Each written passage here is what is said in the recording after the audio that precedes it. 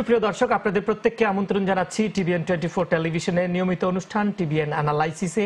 আপনাদের সাথে আছি আমি শামীম আল আমিন।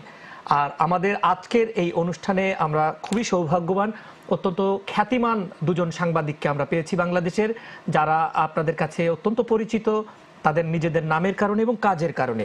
আমরা পরিচয় করিয়ে দিচ্ছি, আমাদের সাথে আছেন মঞ্জুরুল হাসান বুলবুল, তিনি একই সাথে সাংবাদিক নেতা এবং প্রধান সম্পাদক 21 টেলিভিশন, সভাপতি বাংলাদেশ ফেডারেলের সাংবাদিক ইউনিয়ন। আপনাকে স্বাগত জানাচ্ছি আমাদের এই অনুষ্ঠানে। প্রিয় দর্শক, আমাদের সাথে রয়েছেন সৈয়দ ইশতিয়াক রেজা, যিনি আমাদের অত্যন্ত প্রিয় মানুষ, প্রধান সম্পাদক জিটিভি এবং সারা বাংলা। কিছুদিন আগেও তিনি 71 টেলিভিশন সহ বাংলাদেশের খ্যাতনামা বিভিন্ন প্রতিষ্ঠান পরিচালনা করেছেন। আপনাদের দুজনকে স্বাগত জানাচ্ছি আমাদের এই অনুষ্ঠানে। এবং দর্শক, আপনাদেরকে জানিয়ে রাখতে চাই, এই অনুষ্ঠানটি জুড়ে আমরা কথা বলবো বাংলাদেশের রাজনীতি নিয়ে, এবং জানি যে এ বছরের শেষের দিকেই নির্বাচন হবার কথা। সেই নির্বাচনকে ঘিরে আমরা দেখেছি খুলনা এবং গাজীপুরে যে মেয়র নির্বাচন, সেই বিষয় নিয়ে আমরা কথা বলবো এবং আপনাদের অংশগ্রহণ চাইবো আমাদের এই অনুষ্ঠানে সরাসরি। টেলিফোন নাম্বারটি দেখতে পাচ্ছেন 6463079828। একই সাথে ফেসবুকেও আমরা সরাসরি সম্প্রচারে আছি এবং আপনারা ফেসবুকেও কমেন্ট করবেন। বুলবুল ভাই, আপনার কাছে আলোচনাটি শুরু করতে চাই। তো বাংলাদেশের বর্তমান রাজনৈতিক প্রেক্ষাপটে আপনি কি বলবেন? দেশের রাজনৈতিক পরিস্থিতিতে কি সব দল সমানভাবে রাজনীতি করার সুযোগ পাচ্ছে? রাজনীতির অনেকগুলি চেহারা তো আমরা প্রত্যক্ষ করি। একটা চেহারা হচ্ছে যে স্থানীয় সরকারের নির্বাচন হচ্ছে। আপনি যদি অংশগ্রহণের কথা বলেন তাহলে স্থানীয় সরকার নির্বাচনে খুলনা নির্বাচন হয়ে গেল, নির্বাচনী ফলাফল আমরা জানি। গাজীপুর নির্বাচন হয়ে গেল, ফলাফল আমরা জানি। বিরোধী দল অংশগ্রহণ করেছে, তাদের নির্বাচনী ফলাফল নিয়ে প্রশ্ন আছে, কিন্তু তারা অংশগ্রহণ করেছে। আরও 3টি সিটি কর্পোরেশন নির্বাচনের প্রক্রিয়া শুরু হয়ে গেছে, আপনারা জানেন ইতিমধ্যেই। সেইগুলিতেও সরকারি দল যেমন অংশগ্রহণ করছে, প্রধান বিরোধী দল যদি আমি বলি বিএনপি অংশগ্রহণ করছে। কাজে এক ধরনের নির্বাচন কেন্দ্রিক রাজনীতিতে অংশগ্রহণ আছে। নির্বাচনী ফলাফল নিয়ে, নির্বাচনের প্রক্রিয়া নিয়ে, নির্বাচন কমিশন নিয়ে নানা প্রশ্ন হয়তো আছে, কিন্তু অংশগ্রহণমূলক আছে। দ্বিতীয় যেটি হচ্ছে, এরপর আমাদের জাতীয় নির্বাচনের প্রক্রিয়া শুরু হচ্ছে। ইতিমধ্যেই বাংলাদেশ আওয়ামী লীগের সাধারণ সম্পাদক ওবায়দুল কাদের বলেছেন যে অক্টোবরের মধ্যে নির্বাচনী সরকারের চেহারা আমরা দেখতে পাবো, নভেম্বর, ডিসেম্বর, জানুয়ারির মধ্যে নির্বাচন হবে।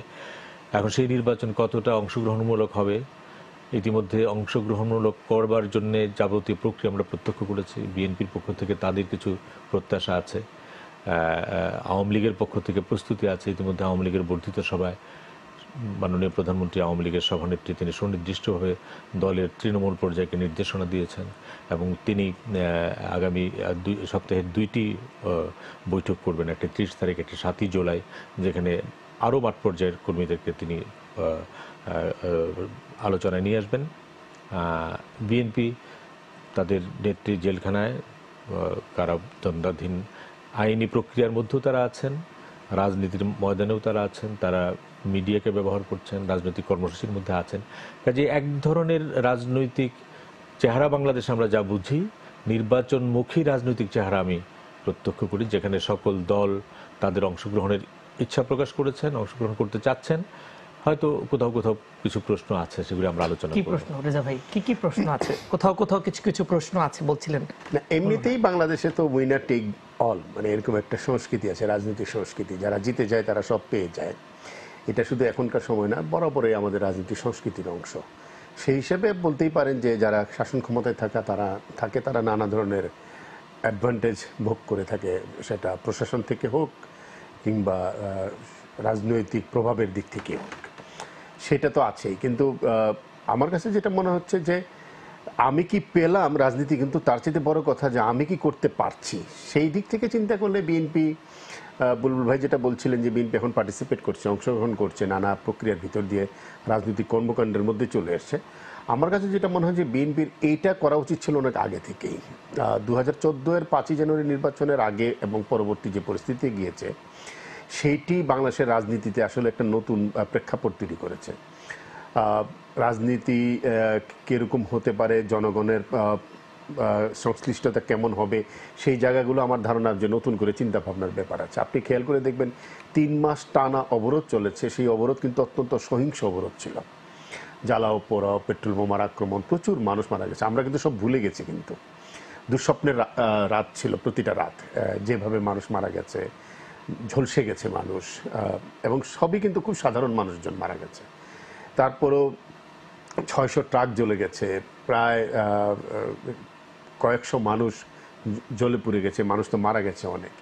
ওই যে একটা রাজনীতি, কিন্তু তারপরে তখন টেকনাফ থেকে তেঁতুলিয়ে বাংলাদেশ কিন্তু স্তব্ধ হয়ে গিয়েছিল।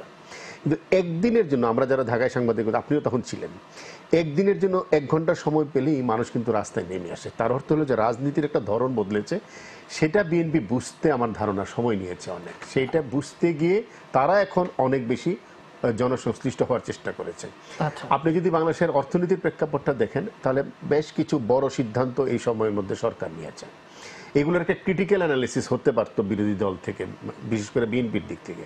ধরেন পদ্মা সেতু সরকার নিজে বানাচ্ছে, এটার কস্ট নিয়ে, এটার সময় নিয়ে কথা থাকতে পারে। জ্বালানি তেল দীর্ঘ সময় বাংলাদেশের মানুষ সবচেয়ে বেশি দামে তেল কিনেছে, আমেরিকার মানুষের চাইতেও বেশি দামে তেল কিনেছে, কিন্তু বাংলাদেশের মানুষ একদম মাটিতে তলানিতে পড়ে যাওয়া, কিন্তু বাংলাদেশে কমানো হয়। এই ইস্যুগুলো নিয়ে বিএনপি সেই অর্থে ভূমিকা পালন করেনি আপনি বলছেন। আমার আপনাদের কাছে তো আমার প্রশ্ন আছেই, দর্শকদেরও নিশ্চয়ই থাকবে। একজন দর্শক যোগ দিয়েছেন, আমরা একটু নেই। প্রিয় দর্শক, কে আছেন আপনার নাম পরিচয় বলে প্রশ্ন করবেন। হ্যালো, কে আছেন? আমার নাম মাহমুদ আলী, আমি জামাইকা থেকে বলছি। জামাইকা থেকে বলুন ভাই। আমার প্রশ্ন হলো দুজন গেস্টের কাছে, যে তারা গাজীপুর ইলেকশনকে যদি 10 মার্ক হয়, কে কত মার্ক দিবেন? আচ্ছা, বুলবুল ভাই কত মার্ক দেবেন গাজীপুর ইলেকশনকে? আর আমরা দেখছি যে বাংলাদেশে নিযুক্ত আমেরিকার রাষ্ট্রদূত এই নির্বাচনে সন্তুষ্ট নন। দেখেন, রাজনৈতিক প্রক্রিয়ার মধ্যে নাম্বার একটি সংখ্যা মাত্র। আপনি সংখ্যা দিয়ে রাজনৈতিক সূচকগুলিকে মাপতে পারেন না, কিন্তু একটি সংখ্যা আছে। ইলেকশন ওয়ার্কিং গ্রুপ নামে একটি নির্বাচনী পর্যবেক্ষক দল, যারা আনুষ্ঠানিকভাবে বলেছে যে 46.5% কেন্দ্রে নির্বাচন ভালো হয় নাই। এটি একটা আমরা সূচক ধরতে পারি যে একটা পর্যবেক্ষক দল এটি বলেছে। তো এইখানে আমার যেটা বক্তব্য হচ্ছে যে বাংলাদেশের অনেক নির্বাচনকে আমি উদাহরণ হিসেবে আপনার সামনে তুলে ধরতে পারবো। যদি সংখ্যার বিচারে নম্বর দেন, সেগুলি হয়তো ফেল করবে। একটা নির্বাচনের, ভালো নির্বাচনের শর্ত কি কি? প্রথম শর্ত হচ্ছে নির্বাচনের ভোটার তালিকাটা ঠিক আছে কিনা। দ্বিতীয় নির্বাচন হচ্ছে যে এই ভোটার তালিকা যদি ঠিক থাকে, তাহলে এই ভোটার তালিকা অনুযায়ী যারা নির্বাচনে অংশগ্রহণ করছেন তারা সমান সুযোগ পাচ্ছেন কিনা। তৃতীয় হচ্ছে নির্বাচনের দিনে ভোটাররা নির্বিঘ্নে ভোট দিতে আসতে পারছেন কিনা। তৃতীয় হচ্ছে নির্বাচনী ফলাফল সব মেনে নিতে পারছেন কিনা। এই 4টি সূচকের মধ্যে আপনি যদি একদম শেষ থেকে শুরু করেন, বাংলাদেশের কোনো নির্বাচন পরাজিত দল ফলাফল মেনে নেয় নাই। ঠিক আছে, সেটা একটা বিবেচনা, কিন্তু আপনি কি বলবেন এবারের নির্বাচনটিকে? আমি বলছি, কাজে এটি হঠাৎ করে আমি যদি কালকে বলি যে এই ফলাফলটি সবাই গ্রহণ করে ফেলেন, 100% ভালো নির্বাচন হয়েছে, এটা অযৌক্তিক কথা হবে। যে জনাব মাহমুদ আলী যে প্রশ্নটি করেছেন, তিনি তার সেই উদ্বেগ থেকেই করেছেন, আমি নিশ্চিত। এই যে ইলেকশন ওয়ার্কিং গ্রুপ বলল যে 46.5% কেন্দ্রে ভালো নির্বাচন হয় নাই, কিন্তু তারপরে ভোটের যে হিসেব আছে সেই হিসেবে তারা বলেছে যে 46.5% কেন্দ্রের নির্বাচনের মধ্যে যে ত্রুটিগুলি আছে, এই ত্রুটিগুলি যদি সংশোধনও হতো, তাহলে পরে ভোটের নাম্বারে জয়ের জন্য আওয়ামী লীগের প্রার্থীকে হারানো যেত না। আচ্ছা, না গেলেও কিন্তু এটা তো নির্বাচনের ফলাফল শেষে দেখা যাচ্ছে, কিন্তু যদি এই পরিস্থিতি না হতো, আরো যদি ক্লোজ হতো। এখন আমি বলছি যে তার মানেটা আমি নির্বাচনী ফলাফল হয়ে গেছে তাতেই সব ভালো হয়ে গেছে, এটি না। আমাদের বক্তব্য যেটি হচ্ছে যে নির্বাচন হচ্ছে, আমরা যে আপনি যে প্রশ্নটি সূচনাতে করলেন যে আমাদের রাজনৈতিক প্রক্রিয়াটাতে আমরা কোথায় আছি, এই প্রক্রিয়ার মধ্যে সবচাইতে বড় অংশটি হচ্ছে নির্বাচনী প্রক্রিয়া, এবং এর সবচেয়ে বড় অ্যাক্টর হচ্ছে রাজনৈতিক দলগুলি। এটা আমরা প্রশ্ন করতে পারবো, আমরা হতাশা প্রকাশ করতে পারবো, কিন্তু যদি নির্বাচনী প্রক্রিয়াটাকেও রাজনৈতিক পরিচ্ছন্নতার দিকে আমরা একটা ধাপে নিয়ে যেতে চাই, তাহলে সকল রাজনৈতিক দলগুলিকে অংশগ্রহণ। আচ্ছা, আমাদের আরেকজন দর্শক আছেন, একটু নেই, তারপর বেশ কয়েকটি প্রশ্ন ফেসবুকেও আছে। কে আছেন প্রিয় দর্শক আমাদের সাথে এই মুহূর্তে? হ্যালো, জি, আপনার নাম পরিচয় দিয়ে প্রশ্নটি করবেন দর্শক। জি, শুনছি। আপনি কি শামীম আলমের বলছিলেন? জি জি, বলছি, আপনি আপনার প্রশ্নটি করুন। জি, আমি একটু মঞ্জুল হাসান বুলবুল সাহেবকে একটা প্রশ্ন করতে চাচ্ছি। হ্যাঁ, নিশ্চয়ই করবেন, বলুন, প্রশ্নটি করে ফেলুন দর্শক। বাংলাদেশের গণতন্ত্র এখন কোথায়? আমি ওনার কাছে এই প্রশ্নটা করতে চাচ্ছিলাম, ওনার কাছ থেকে আমি একটা সঠিক অ্যান্সার চাচ্ছিলাম। বাংলাদেশের গণতন্ত্র এখন কোথায়? আরেকটি হচ্ছে ওমর ফারুক নামে একজন ফেসবুকে লিখেছেন, বাংলাদেশের নির্বাচন মানেই একনায়কতন্ত্র, সাধারণ মানুষ আর ভোট কেন্দ্রে যেতে হয় না, আপনার কেন্দ্রে যাবার আগেই আপনার ভোট দিয়ে দিবে ওরা, এবং কষ্ট করে আপনার আর কেন্দ্রে আসার কি দরকার, এটা হলো এখনকার গণতন্ত্র। এটা হচ্ছে একজন দর্শকের মতামত। আমি শেষ প্রশ্নটার জবাব আগে দিই, সেটি হচ্ছে যে এটি খুব অতি সরলীকরণ একটি বক্তব্য। ইভেন মার্কিন যুক্তরাষ্ট্রেও যে পরিমাণ মানুষ ভোট কেন্দ্রে যায় তার চেয়ে অনেক অনেক বেশি মানুষ বাংলাদেশে ভোট কেন্দ্রে যায়। সেক্ষেত্রে হ্যাঁ, কখনো কখনো জটিলতা থাকে, কখনো হয়তো হুমকি ধামকি নানা ধরনের সংকট পরিস্থিতি থাকে সেটি, কিন্তু বাংলাদেশের মানুষ নির্বাচনটাকে রাজনীতির একটা উৎসব হিসেবে মনে করে, এবং সেই ক্ষেত্রে যারাই বাধার সৃষ্টি করে তারাই কিন্তু মানে সমালোচনার মুখে পড়ে। কাজে সেই দিক থেকে এটা খুব সরল বক্তব্য যে বাংলাদেশে এখন আর ভোট কেন্দ্রে যেতে হয় না, এইরকম ঢালাওভাবে বলা ঠিক না। বাংলাদেশের গণতন্ত্র নিয়ে, গণতন্ত্রের যেটি একটু আগে ইশতিয়াক রাজা বললেন, যে যখন গণতন্ত্রের চেহারাটা গোটা বাংলাদেশকে একটা বার্ন ইউনিটে পরিণত করে, সেটা গণতন্ত্রের কোন চেহারা? যখন গণতন্ত্র 600 স্কুল পুড়িয়ে দেয়, সেটা গণতন্ত্রের কোন চেহারা? যে গণতন্ত্রের চেহারা সংখ্যালঘুদের দিনাজপুরে, অভয়নগরে, যশোরে সংখ্যালঘুদের বাড়িতে আক্রমণ চালায়, এটা গণতন্ত্রের কোন চেহারা? আপনি প্রিজাইডিং অফিসারকে নির্বাচনের দিকে হত্যা করে ফেলা হয়, সেটা গণতন্ত্রের কোন চেহারা? কাজেই গণতন্ত্রের চেহারাটা বাংলাদেশে খুব পরিচ্ছন্ন এবং সুস্পষ্ট এরকম না। যিনি যে প্রশ্ন করেছেন তার হতাশা থেকে প্রশ্ন করেছেন। বাংলাদেশে আমরা খুব পরিচ্ছন্ন উচ্চমানের গণতন্ত্রের জায়গায় যেতে পারি নাই, এবং এর জন্য সাধারণ মানুষদের হতাশা আছে, কিন্তু প্রত্যাশাটা রাজনৈতিক দলের কাছে। কারো উপরে দোষ চাপিয়ে এখান থেকে পার পাওয়া। আমরা আরেকজন দর্শকের প্রশ্ন নিয়ে রেজা ভাই আপনার কাছে আসছি। কে আছেন আমাদের সাথে? হ্যালো। হ্যালো। জি, আমরা শুনছি, বলুন। হ্যালো, আমি চৌধুরী বলছি অস্ট্রেলিয়া থেকে। জি জি, বলুন, আপনার প্রশ্নটি করুন। আমার প্রশ্ন হলো এটাই যে একটু আগেই ডেপুটি অ্যাটর্নিকে প্রশ্ন করেছিল রাশন ব্যাপারে, অনেকগুলা প্রশ্ন, ওনারা হতাশা হয়ে গেছে, কিন্তু উনারা যে দুইজন আপনার ইন্টারভিউ নিচ্ছেন, উনারা দে আর নট ফেয়ার, দে আর সকল সাংবাদিক, কিন্তু ওনারা আওয়ামী লীগের কথা বলতেছে, ফেয়ার কথা বলবে, এখানে আওয়ামী লীগের কথা বলতেছে না, আওয়ামী লীগের ফেভারে কথা বলতেছে। ধন্যবাদ আপনাকে রেজা ভাই। আপনারা কি আওয়ামী লীগের ফেভারে কথা বলছেন? তো কিছুই জি, আমার মনে হয়। ধন্যবাদ আপনাকে। জি না, ওনার একটা পারসেপশন আছে, সেটা তো আর আমি বদলাতে পারবো না। কিন্তু আপনি যে প্রশ্নটা আলোচনা ছিল বিরতির আগে, যে গণতন্ত্র এখন কোথায়, আসলে আপনি এখন মার্কিন যুক্তরাষ্ট্রের মানের একটি গণতন্ত্র যদি বাংলাদেশে কল্পনা করেন, তাহলে তো আমাকে অনেক দূর আসলে চিন্তা ভাবনা করতে হবে। কিন্তু আপনি যদি বাংলাদেশের রাজনীতির ইতিহাসের দিকে তাকান, তাহলে পৃথিবীতে 56টি মুসলিম দেশের মধ্যে বাংলাদেশ কিন্তু একমাত্র মুসলিম দেশ যেখানে 91 সাল থেকে নির্দিষ্টভাবে একটা নির্বাচন হয়ে আসছে। নির্বাচনে বড় দলগুলো প্রায় সবগুলো দল অংশগ্রহণ করছে, ব্যতিক্রম আছে 2 বছরের তত্ত্বাবধায়ক সরকার, যেটি সামরিক বাহিনী সমর্থিত ছিল, এবং 2014 এর 5 জানুয়ারি একটা ট্রায়াল এররের ভিতর দিয়ে যাচ্ছে। এবং এই জন্য যেটি বলা হয় যে গণতন্ত্রের প্রতিষ্ঠানগুলো কি কি, একটা বড় প্রতিষ্ঠান হলো সংসদ নির্বাচনে যত খারাপ পরিস্থিতি হয়, দেখেন LF4 আন্ডারে, লিগ্যাল ফ্রেমওয়ার্ক অর্ডিন্যান্সের আন্ডারে বঙ্গবন্ধু কিন্তু 70-এ নির্বাচন করেছেন। LF4 অর্ডিন্যান্সের একটা ক্লজ ছিল, প্রেসিডেন্ট যে কোনো সিদ্ধান্ত দেবে সেটাই চূড়ান্ত, নির্বাচনে ফলাফল যাই হোক না কেন। এরকম একটি ক্লজ থাকার পর বঙ্গবন্ধু কিন্তু নির্বাচনে গিয়েছেন, এবং বঙ্গবন্ধু নির্বাচনের জনগণকে সাথে নিয়ে রেজাল্ট ছিনিয়ে নিয়েছেন। ইয়াহিয়া খানের মতো লোকের পক্ষে সম্ভব হয়নি ফলাফল বদলে দেওয়ার, যদিও ক্লজের মধ্যে এটা ছিল। কিন্তু ভোটের বাক্সে লাথি মারো, বাংলাদেশ স্বাধীন করো, বঙ্গবন্ধু সেরকম হটকারী সিদ্ধান্তে যাননি। কিন্তু বঙ্গবন্ধু সবসময় স্বাধীনতার জন্য মানুষকে সাথে রেখেছেন। আমার কাছে যেটা মনে হয়, আমরা আমাদের গণতন্ত্রের লড়াইটাই কিন্তু এই জায়গায়, আমরা মানুষকে কতটা সাথে রাখতে পেরেছি, নিজের দাবিটা কতটা আদায় করতে পেরেছি, এবং দল হিসেবে বিএনপি কতটা মানে সুযোগ এবং সুবিধা রাজনীতিতে পাচ্ছে বাংলাদেশে।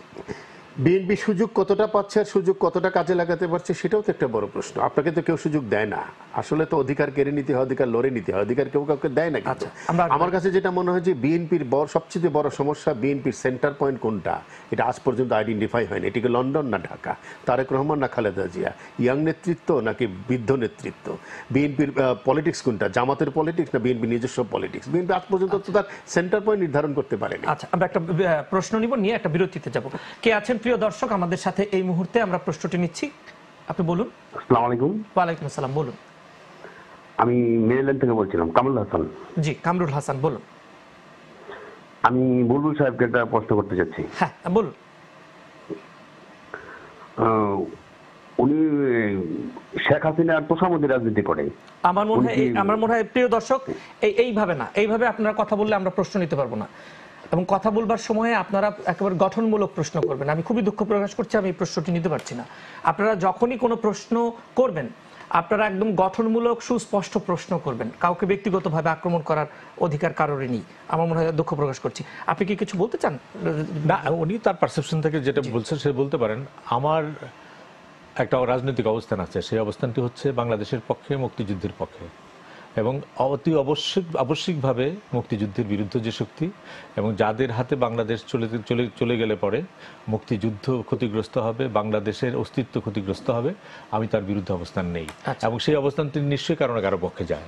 এবং উনি সরলীকরণ করে সেটাকে শেখ হাসিনার সঙ্গে দিতে পারেন, কিন্তু আমি মনে করি যে শেখ হাসিনা যদি মুক্তিযুদ্ধের পক্ষে নেতৃত্ব হন তাহলে আমার রাজনীতির সঙ্গে তার মিল আছে। আমি যদি মনে করি যে বাংলাদেশের অস্তিত্ব বিএনপির হাতে গেলে এটা কি জামাতের হাতে বাংলাদেশ চলে যাবে কিনা, এরকম একটা প্রশ্নের মধ্যে যখন আমি থাকি তখন নিশ্চয়ই আমি অবস্থান নেই যে যাদের হাতে বাংলাদেশ থাকলে পরে বাংলাদেশ থাকবে, আমি তার পক্ষে অবস্থান নেই। ধন্যবাদ। তার থেকে তিনি একটা সিদ্ধান্ত নিতে পারেন। প্রিয় দর্শক, আপনারা সবচেয়ে কঠিন প্রশ্নটাই করবেন, কিন্তু সবচেয়ে সুন্দরভাবে, এবং আমরা কিন্তু আপনাদের কঠিন প্রশ্নটিও নেব, যে কারণে আপনি প্রশ্নটি করতে পারলেন, কিন্তু সেটি করারও একটা ভাষার ব্যবহার আছে, সেটি একটু দেখবেন দয়া করে। হোসেন জামিল বলছেন, ভাই আপনি নিরপেক্ষভাবে কিছু বলতে চাইলেও বলার সাহস পাবেন না, কেননা দেশের গুম আর খুন আপনাকে ভয়ের মধ্যে রাখবে, ভয় পাইয়ে দেবে, আর গণতন্ত্র ওর তো মরণ হয়েছে অনেক বছর আগেই। রেজা ভাই। না, এই যে এই জায়গাগুলো খুবই সরলীকরণ। দেশে গুম খুমের ঘটনা আছে, কেউ তো অস্বীকার করবে না, কিন্তু সবাই নিশ্চয়ই গুম খুন হয়ে যাচ্ছে না, প্রতিবাদ হচ্ছে। আজকে দেখেন বাংলাদেশে যদি গণমাধ্যমের চেহারার দিকে তাকান, আমার তো মনে হয় যে বাংলাদেশে সরকারের সমালোচনা হচ্ছে না এমন কোনো শব্দ নেই যেটি গণমাধ্যমে বলা হচ্ছে না, লেখা হচ্ছে না। পত্রিকার সম্পাদকীয় থেকে শুরু করে টেলিভিশনের টক শোতে বিএনপির প্রতি স্তরের নেতা কর্মী বুদ্ধিজীবী তারা পার্টিসিপেট করছে। এমনকি আওয়ামী লীগ পন্থী বলে, মুক্তিযুদ্ধের পক্ষের শক্তি বলে যাদেরকে বলে, তারা ভীষণ রকমের সমালোচনা করছে। সম্প্রতি যে বাজেটটা হয়েছে তার সবচেয়ে বেশি ক্রিটিক্যাল অ্যানালিসিস আমি তো দেখেছি সরকার পক্ষের লোকজন করেছে, পার্লামেন্টে আলোচনা হচ্ছে। হ্যাঁ, আপনি তো সেরকম একটি অ্যাকসেপ্টেবল পার্লামেন্ট এখন পাচ্ছেন না, যেটি প্রয়োজন ছিল। এটা তো আমাদের গণতন্ত্রের দুর্বলতা। এবং আপনি যদি, আমি সেটাই বললাম যে 70-এর নির্বাচন, আপনি নির্বাচনে না গিয়ে তো আপনিও এক ধরনের নিজের সুযোগ নিজে নষ্ট করেছেন। আমরা আসবো আপনার এই আলোচনায়। আমরা এই আলোচনা জমে উঠেছে, একজন দর্শক আছেন নিয়ে একটা ছোট বিরতির পর ফিরে এসে এই বাদবাকি আলোচনা। কে আছেন প্রিয় দর্শক এই মুহূর্তে আমাদের সাথে? হ্যালো, কে আছেন? হ্যালো, আসসালামু আলাইকুম শাহিন ভাই। হ্যাঁ শুনছি, বলুন। হ্যালো, আসসালামু আলাইকুম শাহিন ভাই। ওয়ালাইকুম আসসালাম, বলুন ভাই। আচ্ছা, আমি শেখ আসলাম গ্যালারি নিউ জার্সি থেকে বলছি, শুনতে পাচ্ছেন? জি হ্যাঁ শুনতে পাচ্ছি, বলুন। আমরা শুনছি, আপনি বলুন। আমার অনুরোধ হলো, আমরা যারা বহির্বিশ্বে যারা আছি বাংলাদেশের মানুষ, আমরা দেশের বাইরে এসে আমরা কিন্তু এখন আমাদের বিচার বা জাজমেন্ট নিজেদের থাকা উচিত যে আমাদের দেশ কিন্তু এখন অনেক উন্নতি করতেছে। যেই দলে করুক না কেন, সব দলের এখানে আমি মনে করি আছে। অতএব আমার মনে হয় না কোনো দলকে, কোনো ব্যক্তিকে এইভাবে না করে ভালো পরামর্শ থাকলে সেটাই দেওয়া উচিত, যাতে দেশে আরো উন্নতি হয়। জি, অসংখ্য ধন্যবাদ আপনাকে। আওয়ামী লীগ, বিএনপি সবাই ভালো কাজ করে, কিছু কিছু খারাপ কাজ সবাই করে। জি জি, ধন্যবাদ আপনাকে আপনার পরামর্শের জন্য। আমরা একটা ছোট্ট বিরতিতে যাব, বিরতির পর ফিরে এসে আমরা বাদবাকি আলোচনা এগিয়ে নেব। প্রিয় দর্শক, আপনারা আমাদের সাথে থাকবেন। আমাদের সাথে বাংলাদেশের দুজন খ্যাতনামা সাংবাদিক মঞ্জুরুল হাসান বুলবুল এবং সৈয়দ ইশতিয়াক রেজা রয়েছেন। বাংলাদেশের রাজনীতি নিয়ে আমরা কথা বলছি, ফেসবুক এবং একই সাথে টেলিফোনে আপনাদের মতামত নেব। তবে যত কঠিন প্রশ্নই হোক, সেই প্রশ্নগুলোর ভাষা যেন খুবই গঠনমূলক হয়, সেদিকে খেয়াল রাখার জন্য আমরা বিনীত অনুরোধ করছি। প্রিয় দর্শক, আপনাদেরকে আরো একবার স্বাগত জানাচ্ছি আমাদের আজকের এই আয়োজনে। আমরা কথা বলছি বাংলাদেশের রাজনীতি নিয়ে, আগামীতে কি হতে যাচ্ছে, কি হবে সেই সব বিষয় নিয়ে। এবং আমাদের সাথে রয়েছেন বাংলাদেশের দুজন অত্যন্ত খ্যাতনামা সাংবাদিক মঞ্জুরুল হাসান বুলবুল এবং সৈয়দ ইশতিয়াক রেজা। আপনারা আপনাদের প্রশ্ন করবেন, আমি জানি একজন যুক্ত আছেন আমাদের সাথে। কে আছেন প্রিয় দর্শক এই মুহূর্তে আমাদের সাথে? আসসালামু আলাইকুম। ওয়ালাইকুম সালাম, বলুন। আমি অ্যাডভোকেট মোহাম্মদ আলী বাবুল, একটু কথা বলতে চাই বুলবুল ভাইয়ের সঙ্গে এবং ইশতিয়াক রেজা ভাইয়ের সঙ্গে। জি নিশ্চয়ই, বলুন, আপনারা শুনছেন। আচ্ছা, আমি একটু অ্যাড করতে চাই উইথ অল ডিউ রেসপেক্ট, যেটা হলো যে সদ্য একটু মনে করিয়ে দিতে চাই, হুমায়ুন আহমেদ প্রখ্যাত লেখক, উনি লিখেছিলেন যে আমাদের মেমোরি খুব শর্ট এবং মাছের মেমোরি মাত্র 3 সেকেন্ড। তো আমরা মাছ খাই বলে কি আমাদের মেমোরিও মানে এরকম হয়ে গেছে যে আজকে একে ব্লেম করছি ওকে ব্লেম করছি? You have to study Magura নির্বাচনে কি হয়েছিল। এই শ্রদ্ধেয় দুজন সাংবাদিককে তাদের কাছ থেকে শুনতে চাই, এবং এটাও মনে করিয়ে দিতে চাই যে পলিটিক্সটা হচ্ছে একটা দাবা খেলা। আমার প্রতিপক্ষ যেভাবে দাবার গুটি চালবে, আমি কিন্তু সেভাবেই তাকে ধরাশায়ী করার জন্য আমাকে ওই রকমের খেলাটা খেলতে হবে। এটা কিন্তু পলিটিক্সের নিয়ম। তো এইটা এই প্রসঙ্গে আমি বুলবুল ভাই এবং রেজা ভাইয়ের কাছ থেকে একটু শুনতে চাই। রেজা ভাই আগে বলেন। বাবুল ভাই, ধন্যবাদ বাবুল ভাই। মাগুরা নির্বাচনের প্রসঙ্গটা তো উনি তুলেছেনই, এবং সেটাই বাংলাদেশের রাজনীতিতে একটা নতুন রাজনৈতিক গতিধারা নির্ধারণ করেছিল। কিন্তু তার চেয়ে বড় ঘটনা বাংলাদেশে ঘটে গেছে। বাংলাদেশের রাজনীতিকে যদি ব্যাখ্যা করতে হয় তাহলে ৭১-এ ফিরে যেতে হবে আমাদেরকে, নিঃসন্দেহে ৭৫-কে আমাদের আলোচনায় নিতে হবে। কিন্তু এই দুটি ঘটনার চাইতে আরও বড় আকারে বাংলাদেশের রাজনীতি যখন ৯১ সালের পর থেকে স্বৈরাচার হটানোর পরে একটা রিকনসিলিয়েশনের পথে যাচ্ছিল, নতুন করে বাংলাদেশের রাজনীতি একটা নতুন পথে যাত্রা শুরু করেছে। আমি বলবো বাংলাদেশের রাজনীতিকে চিরস্থায়ীভাবে বিভক্ত করেছে ২১শে আগস্টের ঘটনা। বাংলাদেশের রাজনীতি আর কখনো, যে যত কথাই বলুক না কেন, বাংলাদেশের রাজনীতি আর কখনো একটি সাধারণ পথে আর আসবে না। আচ্ছা, আমাদের আরেকজন দর্শক আছেন, নিয়ে আমরা বুলবুল ভাইয়ের কাছে যাই। আমাদের দর্শকরা ফোন করছেন, আমরা চাইছি যে আপনারা আপনাদের মতামতটি দেবেন, নিঃসন্দেহে দেবেন। প্রিয় দর্শক, কে আছেন? আপনার নাম এবং পরিচয় দিয়ে প্রশ্নটি করবেন এবং সংক্ষেপে। জি, আমরা শুনছি। প্রিয় দর্শক, সংক্ষেপে প্রশ্নটি করবেন নাম পরিচয় দিয়ে। কে আছেন? হ্যালো, জি আমরা শুনছি, বলুন। হ্যাঁ ভাই, আমি ব্রুকলিন থেকে মতিন বলছি। জি বলুন। আমার বড় ইচ্ছা জাগলো আজকে ওই মঞ্জুরুল হাসান ভাই আরেকজন সাংবাদিক, বিখ্যাত সাংবাদিক, ওনাদের সাথে একটু কথা বলবো আমি। হ্যাঁ বলুন। আমার কথাটা হচ্ছে, এই দেশে তো আমরা গণতন্ত্রের বলি আমরা শুনে আসতেছি বাংলাদেশ স্বাধীনের পর থেকে, কিন্তু আমার প্রশ্নটা হচ্ছে গণতন্ত্র যে প্রথম বাংলাদেশের গণতন্ত্র হত্যাকারী, প্রথম বাংলাদেশের যিনি গণতন্ত্রকে হত্যা করতে, তার নামটা এখনো উচ্চারিত হয় নাই, না বলা কথাগুলা। মানে আমার কথা হচ্ছে যে কেউ এটা বলে না যে গণতন্ত্র হত্যাকারী, প্রথম গণতন্ত্র হত্যাকারীকে। আচ্ছা, ধন্যবাদ। আমার জানা আছে। জি জি, ধন্যবাদ। দুঃখ যে যারা টকশোতে আসে একদিনও বলে নাই যে ওই লোকটাই প্রথম গণতন্ত্রকে হত্যা করছে। ভাই আপনাকে ধন্যবাদ জানাচ্ছি, অসংখ্য ধন্যবাদ। আমরা এখানে থামবো। বুলবুল ভাই, যে আলোচনাটি হচ্ছে তার সাথে একটু যুক্ত করে দিই। একজন রেজওয়ান সিদ্দিকী তিনি বলছেন, বহুকাল ধরে বাংলাদেশের রাজনীতিতে যে দুটি পরিবার সক্রিয় রয়েছে, এই দুই পরিবারই দেশ শাসন করছে। আপনাদের কি মনে হয় তৃতীয় রাজনৈতিক দল উঠে আসা উচিত? যদিও দেশের প্রেক্ষাপটে তৃতীয় শক্তির উঠে আসার সম্ভাবনা কম, এর কারণ কি বলে মনে হয়? আর একটি কথা, যে দল ক্ষমতায় আসে সেই দলেরই ছাত্র সংগঠনগুলো এত লাগামহীন হয়ে যায় কেন? আমার মনে হচ্ছে তিনটি প্রশ্ন যে অ্যাডভোকেট সাহেব বললেন এবং মতিন সাহেব বললেন, এবং এই প্রশ্ন তিনটি খুবই গঠনমূলক এই অর্থে যে তারা খুব রাজনৈতিক হৃদ্য একটা অবস্থান থেকে কথাগুলি বলেছেন। একটি হচ্ছে যে এই প্রশ্ন তো আমাদেরও, যে ক্ষমতাসীন দলের ছাত্র সংগঠন এত ব্যাপরোয়া হয় কেন?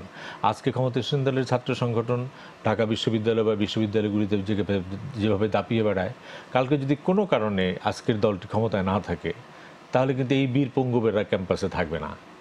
এটা আমাদের ইতিহাসের সাক্ষী। একটু আগে রেজা একটি কথা বলেছেন যে রাজনীতির মূল চালিকা শক্তি কারা? রাজনীতির মূল চালিকা শক্তি হচ্ছে সাধারণ মানুষ। কাজে আমি ভুল করতে পারি, ভুল থেকে আবার শুদ্ধ। আপনি যদি ভারতের রাজনীতি, আমাদের পাশের ভারতের রাজনীতির দিকে তাকান, কংগ্রেসের মতো প্রাচীন দল নির্বাচনে প্রায় বিলীন হয়ে গেছে, কিন্তু তারা তো আবার ফিরে আসার চেষ্টা করছে। কাজে রাজনীতিতে যদি আপনার জনগণমুখিতা থাকে, জনগণের সাথে আদর্শের একটা অবস্থান থাকে, যেমন ধরেন আওয়ামী লীগ এমন একটি দল জনগণের সাথে সম্পর্ক থাকার কারণে, আবার কেউ হয়তো বলবেন যে আমি আওয়ামী লীগের তুষামতি করে বলছি, আমি কিন্তু ইতিহাস থেকে বলি যে ৭৫ সনে আওয়ামী লীগের যে অবস্থাটি হয়েছিল, এরপরে যে একটি রাজনৈতিক দলের নিশ্চিহ্ন হয়ে যাওয়ার কথা, কিন্তু সেখান থেকে তো আওয়ামী লীগ উঠে এসছে। বিএনপিও আপনি যদি দেখেন, জিয়াউর রহমান সাহেবের মৃত্যুর পরে বেগম খালেদা জিয়া তিনি রাজনীতিতে এসেছেন, তার দলকে তিনি তুলে এনেছেন, কিন্তু সমীকরণগুলি নিয়ে নানান সমস্যা আছে।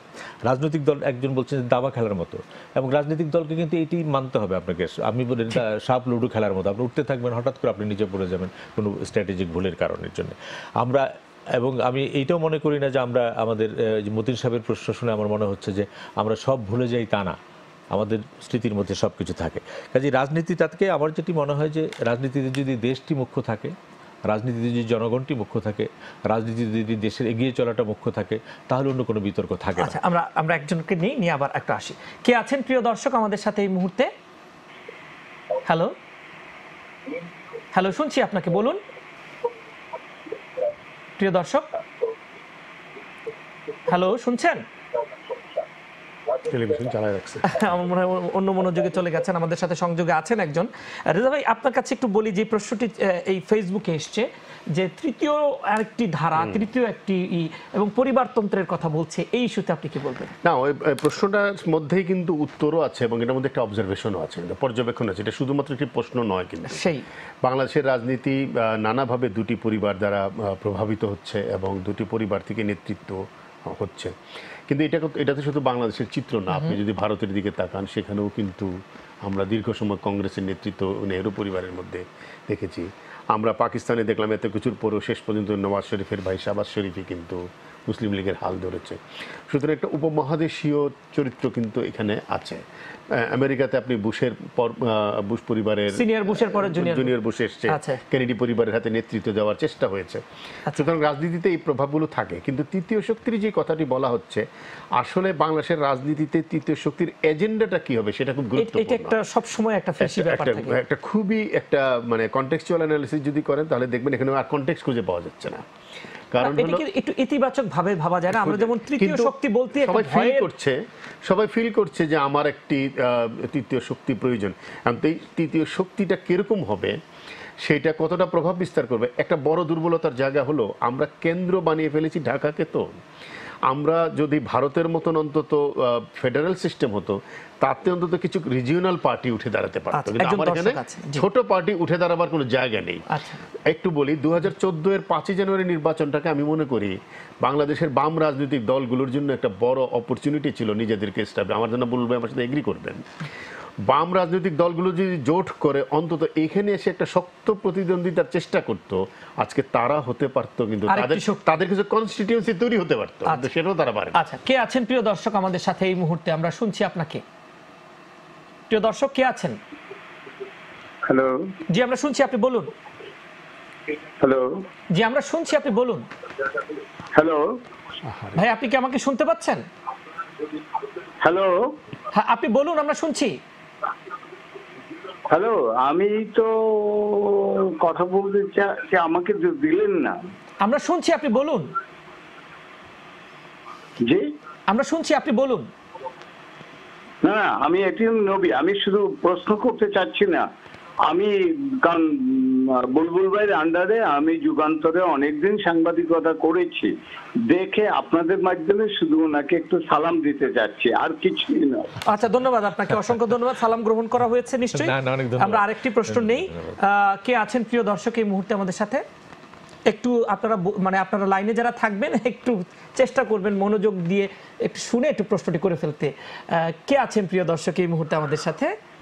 আসসালামু আলাইকুম ভাই, আমি শামীম বলছিলাম হলিস থেকে। বলুন ভাই। আচ্ছা ভাই, আমি একটু মঞ্জুর হাসান বুলবুল, ওনার সাথে একটু কথা বলতে চাই। আর ওনার সাথে আমার ঢাকা বিশ্ববিদ্যালয় সিলেট নির্বাচন একসাথে কাজ করার অভিজ্ঞতা আছে, সেটা হয়তো 2010। আপনাকে ধন্যবাদ, আপনি প্রশ্নটি করুন। আসলে ইলেকশন নিয়ে যেটা বলতেছিলাম, যে সবকিছুর জন্য নির্বাচন কমিশনকে একা দায়ী করা হয়, কিন্তু ইলেকশন ম্যানিপুলেশনে সবচেয়ে বেশি যারা ম্যানিপুলেট করে তাদেরকে বাদ দিয়ে ইলেকশন কমিশনকে সবসময় দোষারোপ করা হয়। আমি একটু পিছনে যাই, কারণ আমি এখন ইলেকশন কমিশনের চাকরিরত, আমি ছুটিতে আছি, তাই আমার অভিজ্ঞতাটা একটু প্র্যাকটিক্যাল। সেটা হলো জেলা পর্যায়ে এবং উপজেলা পর্যায়ে প্রধান নির্বাহী হিসেবে দায়িত্ব পালন করা জেলা প্রশাসক এবং উপজেলা নির্বাহী অফিসারগণ ইলেকশনকে সরাসরি প্রভাবিত করার চেষ্টা করে। যেমন নির্বাচনে কোন কোন প্রিজাইডিং অফিসার কোন কোন কেন্দ্রে দায়িত্ব পালন করবে এবং সহকারী প্রিজাইডিং পোলিং অফিসার, এই তালিকাটা জেলা প্রশাসক থেকে একজন উপজেলা অফিসারকে দেয়া হয়, এবং জেলা পর্যায়ের একজন প্রধান নির্বাহীর দেয়া কোনো তালিকা উপজেলা অফিসার ডিনাই করতে পারেন, এবং সেটা সবসময় সরকারি দলের পক্ষে যায়। এক্ষেত্রে আরেকটি কাজ হয় পুলিশের মাধ্যমে। পুলিশ সবসময় কোনো না কোনো পক্ষ অবলম্বন করে, যেটা আমার ব্যক্তিগত অভিজ্ঞতা। ধন্যবাদ আপনাকে। এখানে ওনার একটা ফান্ডামেন্টাল ভুল আছে। আচ্ছা আচ্ছা, না না, আমার মনে হয় আপনি একটু আমি বুঝলাম আপনার এটা আসলে কি, আপনি তো আপনার অভিজ্ঞতা বলছেন, তারপরে আমরা শুনলাম। নির্বাচনকালীন যে বিধিবিধান আছে নির্বাচন কমিশনের, সেখানে রিটার্নিং অফিসারের দায়িত্ব পালন করেন জেলা প্রশাসক। সুতরাং তিনি সেই মুহূর্তে যতটা না জেলা প্রশাসক, তার চাইতে বেশি নির্বাচন কমিশনের অধীনে রিটার্নিং অফিসার। সুতরাং তিনি তালিকা যেটাই পাঠাচ্ছেন না কেন রিটার্নিং অফিসার হিসেবে পাঠাচ্ছেন। এই জায়গাটা ভুলে গেলে চলবে না। আচ্ছা আচ্ছা, তবে একটু আমি বলি যে নির্বাচন কমিশনের এই প্রসঙ্গটি কিন্তু পরিবর্তন হচ্ছে। গত কয়েকটি নির্বাচনে নির্বাচন কমিশন তার নিজস্ব কর্মকর্তাদেরকে মূল পদে দিচ্ছেন। একটি আপনার খেয়াল থাকবার কথা শামীম, আপনারা যখন ঢাকায় রিপোর্টার হিসেবে কভার করতেন, তখন নির্বাচন কমিশন ছিল প্রধানমন্ত্রীর আওতাধীন একটা প্রতিষ্ঠান, অর্থাৎ সরকারের টাকাটা প্রধানমন্ত্রী দপ্তরে আসতো এবং সেইখান থেকে সেই টাকাটা নির্বাচন কমিশনে যেত। নির্বাচন কমিশনের কিন্তু এখন স্বাধীন স্বতন্ত্র সচিবালয় হয়েছে, স্বাধীন বাজেট তারা পান, লোকবল তারা নিয়োগ করেন। কাজেই আমার যে বন্ধুটি প্রশ্ন করলেন, এটা একটা পারসেপশন আছে যে নির্বাচন কমিশন এখনো বোধহয় সরকার দ্বারা নিয়ন্ত্রণ হয়, কিন্তু আস্তে আস্তে কিন্তু নির্বাচন কমিশন এখন স্বাধীনভাবে নির্বাচন কমিশনের অফিসারদের দ্বারা নির্বাচন পরিচালনা করার জায়গা এগিয়ে। আরেকটি তথ্য আপনাকে দেই, সার্কভুক্ত 8টি দেশের মধ্যে বাংলাদেশের নির্বাচন কমিশন একমাত্র কমিশন যে নির্বাচন চলাকালীন সংসদকে পাশ কাটিয়ে আইন করতে পারে, সেই আইন বাস্তবায়ন করতে পারে। কিন্তু তারপরে বুলবুল ভাই, সেটা হচ্ছে যে নির্বাচন কমিশনের যে জনবল বা যেইটুকু বাজেট, তারা কি সরকারি কর্মকর্তাদের উপরে ভরসা করা ছাড়া আদৌ কি নির্বাচনটা করতে পারে? আর মাঠ পর্যায়ে তো গন্ডগোলটা হয় বলে তিনি বলছেন। এটা তো কাঠামোগত দুর্বলতা। হ্যাঁ, উনি যেটি বলছেন এটা সত্যি কথা, সত্যি কথা। নির্বাচন কমিশন যেমন ধরেন এটি নির্ভর করে কখনো কখনো ব্যক্তি। আপনার ভারতের সবসময় উদাহরণ দিয়ে TN সেশনের কথা, সিঙ্গেল ম্যান কমিশন। ভারতের এক ব্যক্তি নির্বাচন কমিশন, তিনি সকল সিভিল ব্যুরোক্রেসিকে ডিকটেট করেছেন, মিলিটারি ব্যুরোক্রেসিকে ডিকটেট করেছেন, পুলিশ ব্যুরোক্রেসিকে ডিকটেট করেছেন এবং সমস্ত ব্যুরোক্রেসি তার আন্ডারে এসছে। ভারতের দীর্ঘদিন গণতান্ত্রিক প্রক্রিয়ার মধ্য দিয়ে যে চর্চাটা সেখানে প্রতিষ্ঠিত হয়েছে, সেটা তো আমাদের এখানে হয় না। আমাদের এখানে সেনা গণতন্ত্র, উর্দি বরা গণতন্ত্র, পেছনে গণতন্ত্র, সামনে গণতন্ত্র। কাজেই এই যে চর্চার মধ্য দিয়ে নির্বাচন কমিশনের যে একটা অগ্রগতি, যে তারা স্বাধীন প্রক্রিয়া কমিশন হিসেবে দাঁড়াচ্ছে, তবে নির্বাচনের সময় এই প্রশাসনিক অনেকগুলি জায়গা থাকে। কিন্তু নির্বাচন কমিশনের যেটা একটু আগে যা বললেন, যে নির্বাচন কমিশনকে শুধুমাত্র কাগজে ক্ষমতা না, তাকে প্রায়োগিক ক্ষমতার মধ্যে, যেমন ধরেন একটা ছোট্ট উদাহরণ দিয়ে শেষ করি, নির্বাচনের সময় সেনাবাহিনী মোতায়েন করা হবে কি হবে না, এটা খুব পপুলার বক্তব্য যে সেনাবাহিনী দিলেই সব ঠিক হবে। সেনাবাহিনী আমাদের দেশপ্রেমিক সংস্থা, তাদের প্রতি আমাদের অগাধ বিশ্বাস এবং আস্থা আছে, কিন্তু তাদেরকে আমরা কোথায় ব্যবহার করবো সেটা আমাদের ঠিক করতে হবে। আমরা তো নারায়ণগঞ্জে সেনাবাহিনী মোতায়েন করি নাই, নির্বাচন একটা গ্রহণযোগ্য নির্বাচন হয়েছে, রংপুরে হয়নি, রংপুরে সেনা মোতায়েন হয় নাই, গ্রহণযোগ্য নির্বাচন হয়েছে, কুমিল্লাতে সেনা মোতায়েন হয় নাই। কাজে এটা নির্ভর করে যে নির্বাচনের সকল অ্যাক্টররা কিভাবে কাজ করে। আমাদের কয়েকজন দর্শক আছেন, আমরা একটু চটকট করে নিয়ে নিব। কে আছেন প্রথমে আমাদের সাথে? হ্যালো, প্রিয় দর্শক, কে আছেন আমাদের সাথে? হ্যালো, কে আছেন সংযোগে আমাদের সাথে? আচ্ছা, কোনো কারণে হ্যাঁ, প্রিয় দর্শক, আমরা চাইবো আপনারা একটু আমাদের রেসপন্স করবেন। কে আছেন প্রিয় দর্শক এবার আমাদের সাথে? হ্যালো, জি শুনছি, বলুন। আসসালামু আলাইকুম। ওয়ালাইকুম সালাম, বলুন ভাই। ভাই আপনি প্রশ্ন করুন। হ্যালো, জি আমরা শুনছি, বলুন। আমার কথাটা হলো যে বর্তমান প্রেক্ষাপটে রাজনীতিতে কোন দিকে মোড় নিচ্ছে? আপনি প্রশ্ন শুনতে পেয়েছেন? শুনতে রাজনীতি কোন দিকে মোড় নিয়ে? আচ্ছা, জি ধন্যবাদ। আমরা যারা বিদেশে থাকি, এরা তো আসলে দেশের প্রতি আমাদের যথেষ্ট টান আছে। রেজা ভাই, হ্যাঁ, আরেকটা হচ্ছে বাংলাদেশে আগামী সংসদ নির্বাচন নিরপেক্ষ হতে হলে কি কি পদক্ষেপ নেওয়া দরকার? জনাব নিজাম বলছেন, বলুন ভাই। বাংলাদেশে আগামী নির্বাচন নিরপেক্ষ হতে গেলে যে শুধুই তত্ত্বাবধায়ক সরকার হতে হবে, নট নেসেসারি। রাজনৈতিক দলগুলো হলো নির্বাচনের সবচেয়ে বড় প্লেয়ার, খেলোয়াড় হলো রাজনৈতিক দলগুলো। এবং রাজনৈতিক দলগুলো যদি নিজেরা ঠিক থাকে, আমরা নারায়ণগঞ্জে দেখেছি যে কত ভালো নির্বাচন হয়েছে। ব্যক্তি বিশেষের অধ্যত্বের পরেও কিন্তু ভালো নির্বাচন হয়েছে, কারণ রাজনৈতিক দলগুলো ভালো নির্বাচন চেয়েছে। রংপুরে ভালো নির্বাচন হয়েছে। আমাদের সমস্যা কিন্তু শুধুমাত্র নির্বাচনকালীন না, আমাদের সমস্যা কিন্তু রাজনৈতিক আচরণের ক্ষেত্রে। আমাদের রাজনৈতিক দলগুলো তারা গণতন্ত্রের কথা বলে, তারা প্রতিষ্ঠানকে শক্তিশালীকরণের কথা বলে, কিন্তু নিজেরা আজ পর্যন্ত প্রাতিষ্ঠানিক হতে পারেনি। এর চেয়ে বড় দুর্বলতা। সুতরাং আজকে আওয়ামী লীগ বিএনপিকে দায়ী করবে, বিএনপি আওয়ামী লীগকে দায়ী করবে, কিন্তু দুটি বড় রাজনৈতিক দল যেইভাবে প্রাতিষ্ঠানিকভাবে দুর্বল, এরকম দুর্বল রাজনৈতিক কাঠামো দিয়ে অন্তত কোথাও গণতন্ত্রকে শক্তিশালী জাপান করা থেকে যায় একজন না। দর্শক আছেন, জাপান থেকে দর্শক যোগ দিয়েছেন। কে আমাদের সাথে আছেন এবার? নাম পরিচয় দিয়ে প্রশ্নটি করবেন। হ্যালো, আসসালামু আলাইকুম, আমি হাসান বলছি জাপান থেকে। জাপান থেকে, জি বলুন। আমি মূলত সাংবাদিক মঞ্জুরুল হাসান বুলবুল সাহেবের সাথে একটু কথা বলতে চাচ্ছি আর কি। শুনছেন উনি, বলুন আপনি। কথাটা হচ্ছে, সাংবাদিক মঞ্জুরুল হাসান বুলবুল সাহেব একটু আগে বললেন উনি মুক্তিযুদ্ধের সপক্ষের পার্টি দলের সাথে মূলত কাজ করেন আর কি। তো আমার প্রশ্নটা হচ্ছে, উনি কি এই আওয়ামী লীগের মধ্যে যে রাজাকার গুলো আছে, যেমন শেখ হাসিনার বিআই আছে, না আমার মনে হয় একটু অন্যদিকে চলে যাচ্ছে। হ্যাঁ, আপনি কোন পার্সোনালি আপনি কি বলতে চান সেটা বলেন, আপনি কাউকে নাম না ধরে বলেন। আচ্ছা যাই হোক, আমি নাম না বলি। তাই আওয়ামী লীগের মধ্যে যে রাজাকার আছে অনেকে চোখে দেখেন না নাকি, এটা একটু জিজ্ঞেস করতে। আমার মনে হয় ধন্যবাদ আপনাকে। না ওদের কোনো ব্যক্তির বিশেষ সম্পর্কে তো আমার প্রশ্ন না, আমার প্রশ্ন অবস্থান ছিল আদর্শিক প্রশ্ন। এবং আমার নিশ্চয়ই আমরা এখানে যারা বসে আছি যে আমরা সেই নৈতিক এবং আদর্শ একজন রাজাকার যে বাংলাদেশের অস্তিত্বে বিশ্বাস করে না, তার অবস্থান কোথায় সেটা আমার মুখ্য বিষয় নয়। আমি দেখতে চাই যে আমাদের রাজনীতিটি হবে এমন একটি রাজনীতি যারা বাংলাদেশের অস্তিত্বকে বিশ্বাস করবে। আপনি বাংলাদেশের অস্তিত্বকে বিশ্বাস, আমি এমন একটি রাজনৈতিক শক্তিকে বাংলাদেশের ক্ষমতায় কখনোই দেখতে চাই না যে দল বা যে গোষ্ঠী ক্ষমতায় থাকলে পরে আমার বারবার মনে হবে যে বাংলাদেশটিকে পাকিস্তান হয়ে গেল, বাংলাদেশটিকে ৭১-এর পূর্ব অবস্থায় ফিরে গেল।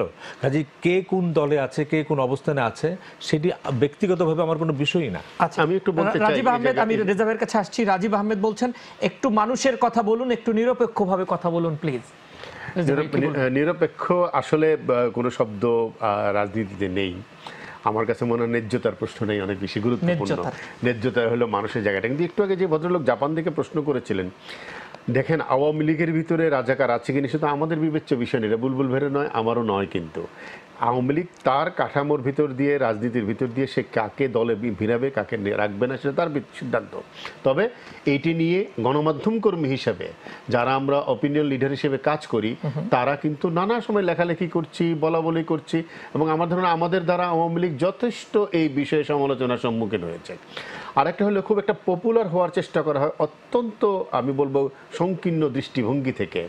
সেটা হলো, আপনি নামটা উচ্চারণ করতে চান না, তবু আমি করতে বাধ্য হচ্ছি, শেখ হাসিনার বিআই সম্পর্কে।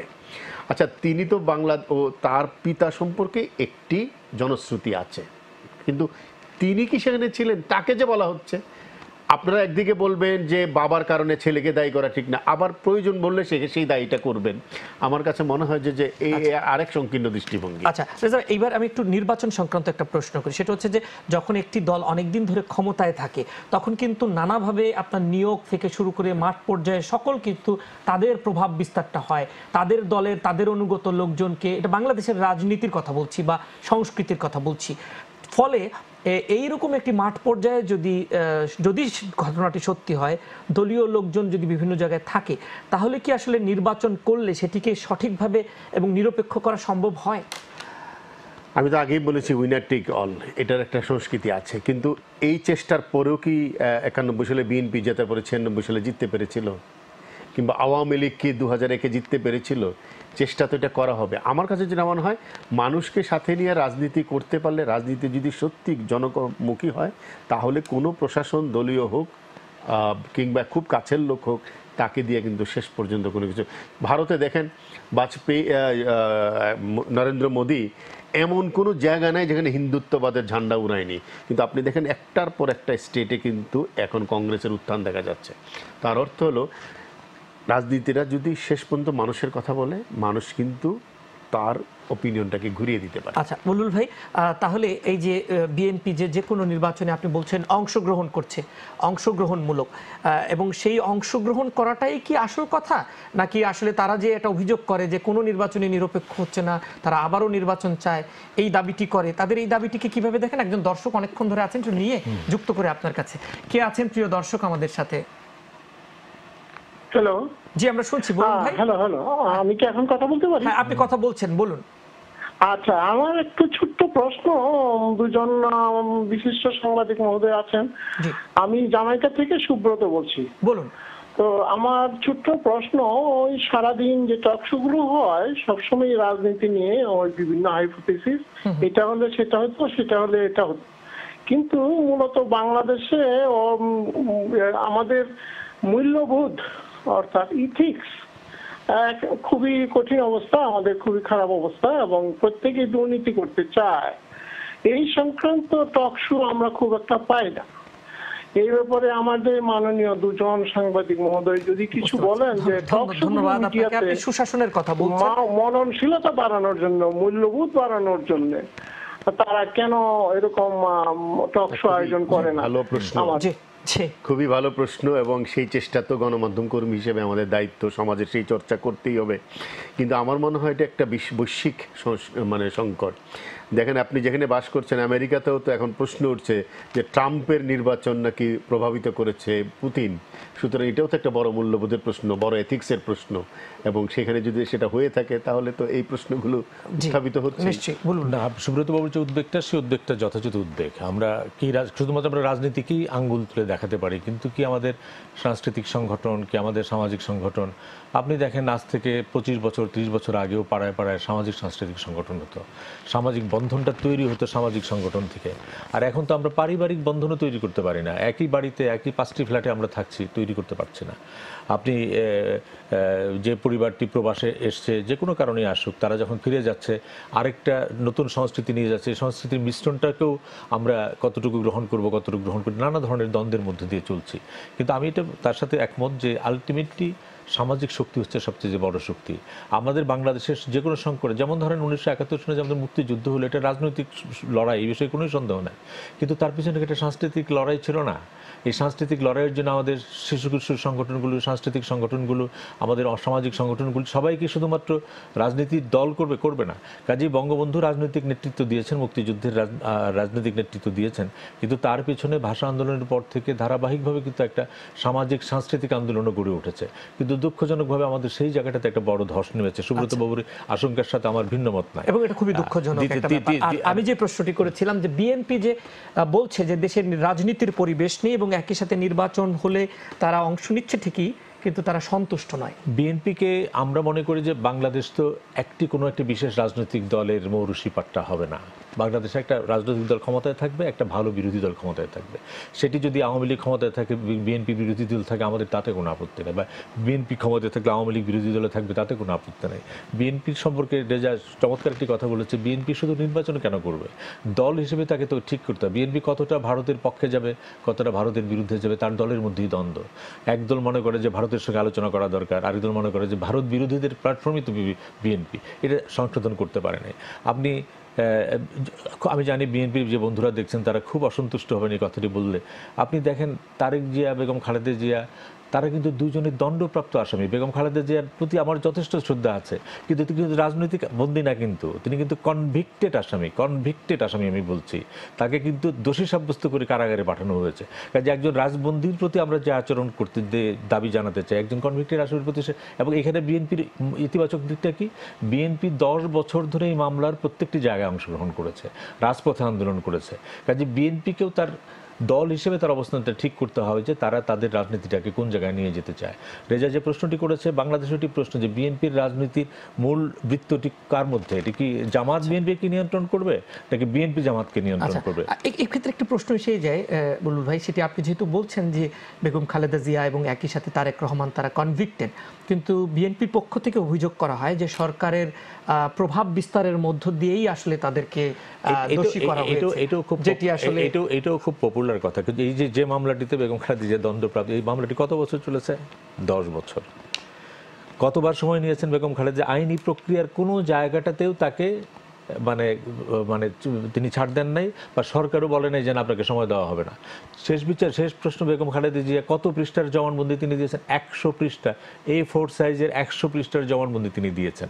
কাজে আইনি প্রক্রিয়ার সব জায়গায় বিএনপির মুশকিলটা কি, বিএনপি না, এটা অনেক দলেরই, তারা যখন কোর্টে যান, আদালতের রায়টি যখন তার পক্ষে আসে, জামিন যখন হয়ে যায়, তখন তারা 2 আঙ্গুল দেখান, আর যখন রায়টি তার বিরুদ্ধে যায় তখন বলে যে আইনের শাসন বাংলাদেশে নাই। আমি একটা উদাহরণ দিই, যে বেগম খালেদা জিয়ার বাড়ি মাইনুল রোডের বাড়িটি নিয়ে যখন মামলা হচ্ছিল, খন্দকার মাহবুব হোসেন সাহেব বিএনপির বেগম খালেদা জিয়ার উপদেষ্টা, তিনি বেগম খালেদা জিয়ার আইনজীবীও, তিনি যখন কোর্টে যাচ্ছেন তিনি আর্গু করছেন যে কেন এই বাড়িটি দেওয়া হবে না, সেটি সঙ্গত।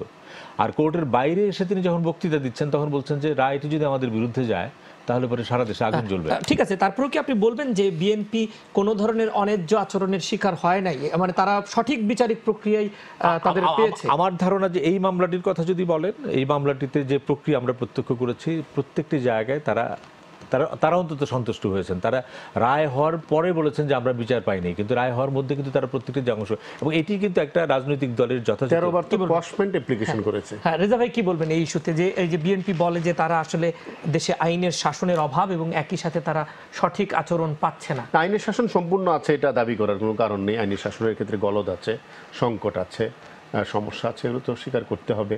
তারা যখন ক্ষমতায় ছিল তখনও ছিল, তারাও কিন্তু বিরোধী দলকে সম্পূর্ণ নিশ্চিহ্ন করে ফেলার চেষ্টা করেছে। এই সরকারও বিরোধী দলের উপরে অনেক ক্ষেত্রেই স্টিম রুল আরোপ করার চেষ্টা করছে। এটা তো বাংলাদেশের রাজনীতির সংস্কৃতি, কিন্তু রাজনীতি একেবারেই তার অনুকূলে নয়। অন্তত সেই চেষ্টাটা তারা করেছেন কিনা সেটাও তো একটা বড় প্রশ্ন। দেখেন, একটা দলের একজন নেতা প্রতিদিন ব্রিফিং করছেন ইয়েতে বসে বসে। তিনি গাজীপুরে 425টা আসন তিনি বলে ফেলেন 500 আসনে দুর্নীতি হয়েছে। তো তার কাছে সঠিক তথ্যটা পর্যন্ত নেই, তিনি কিন্তু এখানে বসে বসে ব্রিফিং করছেন। আমার বিএনপির ভারত সফর নিয়ে বিএনপির সবচেয়ে সিনিয়র নেতা খন্দকার মোশাররফ হোসেন বলেছেন তিনি কিছু জানেন না। তো দলের মধ্যে একটা কোহেশন তৈরি করতে না পারলে, সমন্বয় তৈরি করতে না পারলে, শুধুমাত্র আপনি হয়তো বক্তৃতা বিবৃতি দিতে পারবেন, কিন্তু আমার কাছে যেটা মনে হয় যে অনেক ক্ষেত্রে আওয়ামী লীগের দিক থেকে সদাচরণ করা হচ্ছে না, এটা ঠিক। কিন্তু সদাচরণ না করা হলেও সদাচরণ আদায় করে নেওয়ার যে শক্তি সেটি দেখাতে পারে। অসংখ্য ধন্যবাদ। আমরা একেবারে শেষের দিকে আছি, তারপর আপনাদের কাছ থেকে একটু বাংলাদেশ সম্পর্কে একটু আশার কথা শুনতে চাই 30 সেকেন্ডে। লাস্ট বুলবুল ভাই, আমি মনে করি যে প্রবাসী বন্ধুরা যে প্রশ্নগুলি করলেন এটি একটি বাংলাদেশের বড় শক্তি, যে তারা বাংলাদেশ নিয়ে ভাবে, বাংলাদেশের রাজনীতিটি সুস্থ ধারায় আইনের শাসনের প্রশ্নগুলি ভাবেন। আরেকটি হচ্ছে বড় রাজনৈতিক দলগুলির তৃণমূল পর্যায়ের সাথে তাদের সম্পর্কের দিকটি দেখা, যেটা যা বারবার বলেছেন।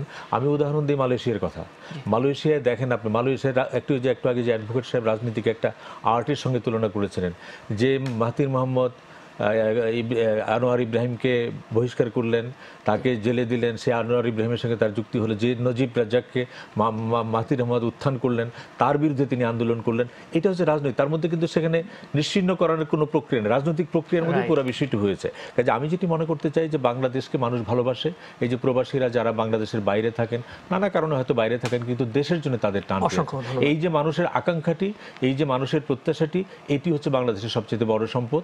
আমাদের রাজনৈতিক দলগুলিকে, এই যে মানুষগুলি, তাদের সবার দেশপ্রেমের যে শক্তিটি, এটাকে ধারণ করতে হবে। এটি আমাদের জন্য সমাধান।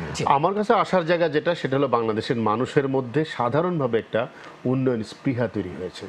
মানুষ কাজ করতে চায়, বাংলাদেশের দেশকে এগিয়ে নিতে চায়, সেটার একটা ফলাফল আমরা দেখতে পাচ্ছি।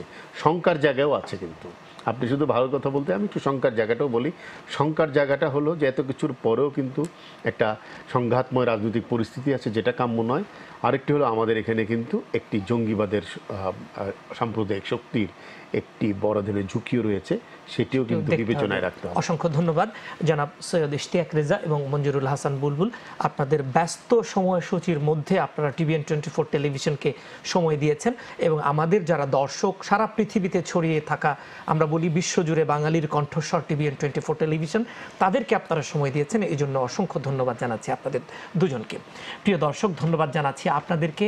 আপনারা কিন্তু সকলেই প্রশ্ন করবার, যারাই আমাদেরকে ফোন করেছেন কিংবা ফেসবুকে, আমরা কিন্তু আপনাদের প্রশ্নটি তুলে ধরবার চেষ্টা করেছি। আমাদের যে অনুরোধ সেটি হচ্ছে আপনারা যে কোনো প্রশ্নই করতে পারেন, কঠিন প্রশ্ন, কিন্তু সেটি একটু ভাষাটা ব্যবহার করা সেরকম। আশা করছি আমাদের দর্শকরা সন্তুষ্ট হয়েছেন, কেননা আমাদের অতিথিরা যথেষ্ট প্রশ্নের উত্তর দিয়েছেন। তো আপনারা ভালো থাকুন, দেখা হবে আগামীতে।